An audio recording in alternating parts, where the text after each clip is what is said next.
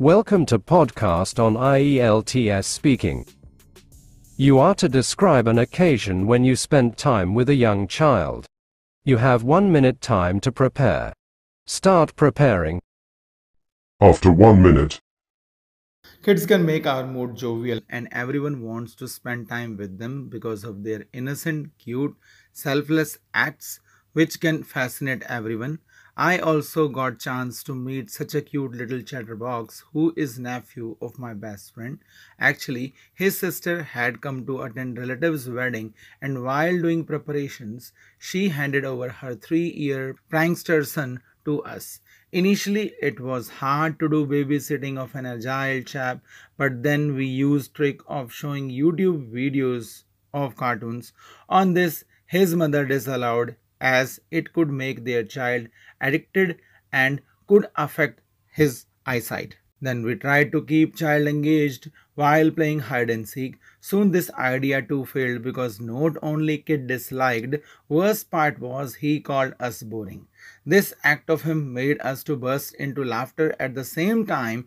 I was also stunned how come 3-year-old toddler can think like that. Then child suggested us to take him for a bike ride. Initially we denied going out in hot sun.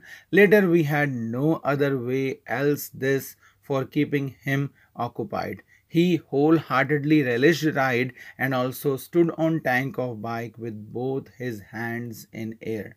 During this ride, child did so much mimicry of his mother and father which tickled our ribs and made us to please him by giving him ice cream treat. Back home, when I told this naughtiness of him to my family, all were amazed and stunned to know how sharp kids these days are. Okay, that is the end of section 2 of speaking interview.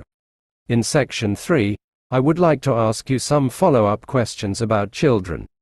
Do you think there are too many rules for young children to follow? Yes, these days rule book has become much thicker and childhood is not as worthwhile as it used to be 20 years ago. Due to so many threats related to society, health, insecurity, parents have become very cautious about their children. Additionally, the enlargement in list is also because of parents' over expectation who want their kid to be apt at so many skills. Whether at school or at home? Do you think children should follow all rules? Well, it is practically impossible for kids to abide by all regulations. It should be considered satisfactory. If youngsters are sensible and honestly following rules, there will also be things which are out of reach. If these things are neglected, parents should not bother. Hence, I would say following all rules is not must. Do you think it is necessary for parents to take decision for children? At the initial stage of life, parents can take decisions on behalf of youngsters, but for later, kids should be made independent. While this, they should be given some liberty because some decisions may be wrong. I think it is necessary for them to make mistake. Learning from it and acting accordingly can automatically happen. At this, parents only need to supervise them and later that is also not required. How do parents teach children to respect people? For mostly, it is not something which can be taught forcefully or by regularly reminding them. This is an etiquette which can be best taught by making kid understand logic that if he gives due regard, others would duly regard, like giving and taking. Else to this, teaching such moral value can be better done by telling mannerism related story. Do outdoor activities help children? Definitely, outdoor activities assist in all-round development of tiny tots. They socialize and make friend circle. Then they play and prepare themselves physically for future. They develop their muscles, respiratory organs. On top of everything, game and sports are best stress buster. These utilize negative energy positively. What are the differences between outdoor activities children play now and before?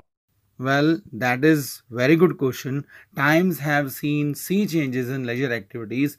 Broadly, 20 years back, There were many active and outdoor activities such as playing cricket, playing hide and seek, tip cat, marbles, skipping rope, bicycling, and many more.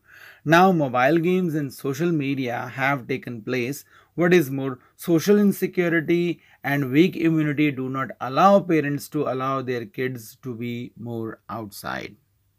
Well, that is the end of part 3 and the end of test. Please like, share and don't forget to subscribe American Institute of IELTS for more such videos.